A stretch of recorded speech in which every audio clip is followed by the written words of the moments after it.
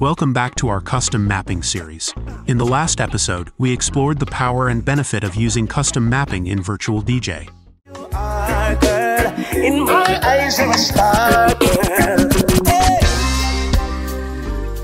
Today we'll get our hands dirty and learn how to write your own custom mappings using VirtualDJ Scripts, the language VirtualDJ uses for commands. Before we dive in though, let's first access the script editor where we will be writing our mapping magic. If you're using the newer version of VirtualDJ, the script editor is located in your settings area under the controller section. If you're on an older version, it will be under the mapping section. I do, however, recommend updating your software in order to get the latest features, and we have a video on that if you want to learn more.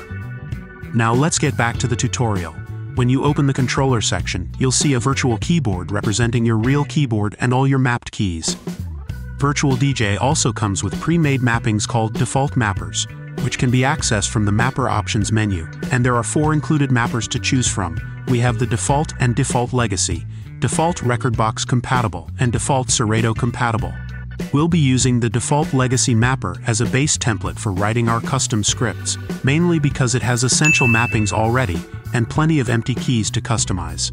After loading the Default Legacy Mapper, click on any empty key that you'd like to assign a mapping to, and this should open the script editor. Once you're in the editor, you'll see the key you're assigning the action at the top, a space to write your mapping action below it, and it also displays all available VirtualDJ actions grouped by category. Now these actions are known as scripting verbs, which is the most basic element of VDJ scripts, and that's because they only contain one action. For example, the script reverse from the audio category only does one action, and that's to play a song backwards. Just come outside for the night. Yeah. Take your time, get your life. For easy access, you can find a complete list of all these verbs along with a description of what each verb does within VirtualDJ's documentation, which I'll provide a link to in the description. Now let's write a basic script together. As I mentioned in the previous episode, one of the coolest things about custom mapping is automating repetitive tasks. For example, suppose you're like me and mostly use the equalizer knobs during a transition. In that case, you might agree that resetting the knobs after every transition is sometimes annoying, especially when you're mixing live. But thankfully, I found this verb under the equalizer category, and what it does is reset all the equalizer knobs for you. So to map this action to my key, I'll simply click on it and it'll be automatically added to my scripting space.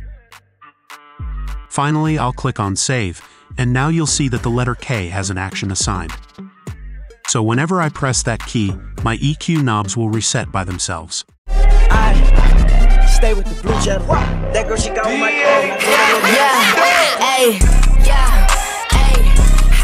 Next time, we'll dive deeper into those scripting verb categories, explaining what each category does, and we'll also explore another element of scripting called parameters. Make sure to smash that subscribe button and hit the notification bell to get notified when we upload the next episode.